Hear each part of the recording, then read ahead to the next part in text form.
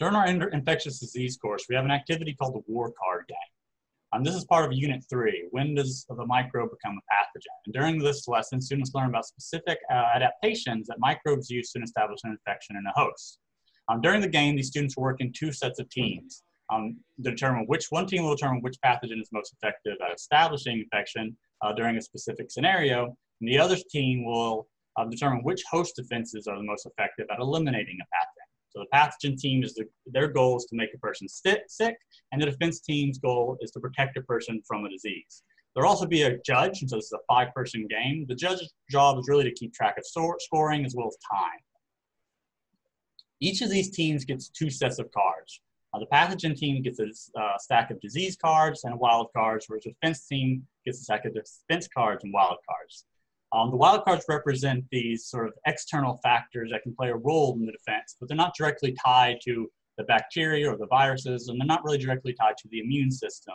And the best way to really show and to demonstrate this is to show an example of us working through one of these cases. So we're going to look at case 2, in which Michelle eats at a new restaurant, and unfortunately her food is contaminated. And the way we're going to work through this is that Allison's going to take the defense team, and Liz is going to take the pathogen team. So in this first round, Liz is going to try to pick a pathogen that is going to cause the most damage to the host during the scenario. Okay, let's see. There's a few options, but I'm going to go with salmonella because I know that is a foodborne pathogen. Great.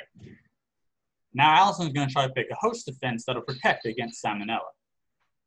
All right, let's see. Well, I know salmonella is something you can get from food, so I'm going to choose saliva since I know it has antimicrobial properties. Right. So the next round of game, we're going to play these wild cards. And again, these are factors that are external to the host and external to the pathogen. So the first round of this is going to go through the pathogen team. All right, let's see. I've got a few options: infant, pregnant. Let's go with malnutrition, because maybe Michelle was eating at a shady restaurant because she was really hungry. Okay, and now the defense team is going to pick a wild card. All right, let's see.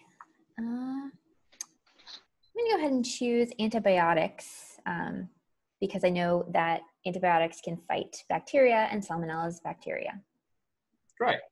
So at the end of this particular case, it's the judge's job to add up the scores of each of these cards. And so we provide a table, and these tables have points under specific contexts. So for example, we're going to look to see how many points that Liz gets for playing salmonella during case 2. Since case 2 had to deal with a foodborne pathogen, salmonella gets 9 points. Then we add up the defense teams. We see that Allison played saliva, and saliva gets 8 points whenever you fight against typhoid fever.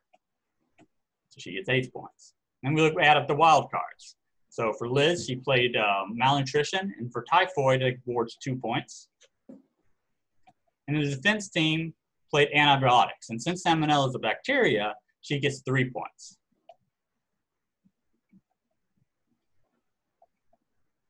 So whoever has most points at the end of one of these cases wins. And in this particular example, they tie. Both of them have 11 points. And so you end with a controlled or persistent infection, which is an infection that doesn't necessarily get any worse, but it doesn't get better either without other interventions.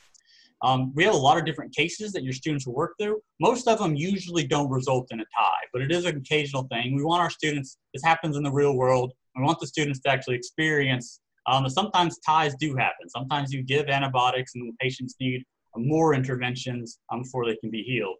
But most of the cases do result in either a pathogen winning or a defense team winning.